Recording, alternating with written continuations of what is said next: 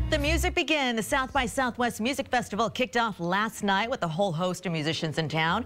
About 2,000 official performers and bands will play more than 200 venues. Meantime, there's a lot of pressure today for 18 startup companies. They are competing for the top spot at the South by Southwest Accelerator.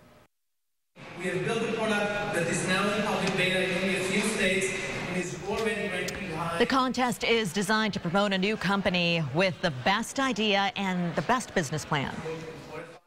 The companies who have participated in this South by Southwest Accelerator event over the first 5 years have actually received almost $500 million in funding as a whole, and up to about 10% worth of how those companies have been acquired.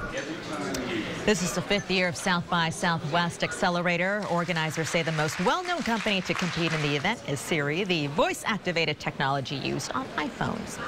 Austin-based gaming companies are credited with creating thousands of jobs, but keeping those companies up and running has proven to be a real challenge out there. This year alone, 3 major companies and more than 1,000 jobs in the gaming industry have left town. Developers at South by Southwest Interactive say the loss of those companies is due in part to a shift in mobile gaming. Some of the solutions discussed this week include giving more incentives for business incubators and some local startups. You have to have a substantial investment up front. You have to maintain that investment all the way through.